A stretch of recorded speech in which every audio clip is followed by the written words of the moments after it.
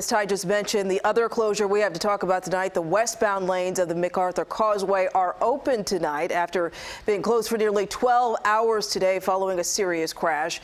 Miami police say at around 5 o'clock this morning, 20-year-old Paloma Guelfi was driving drunk when she slammed into a golf cart. The driver was thrown off in the cart and injured his head. He was rushed to Ryder Trauma Center, where he remains tonight. Guelfi, meantime, is facing a slew of charges, including drunk driving, and is being held on $13,000 bond.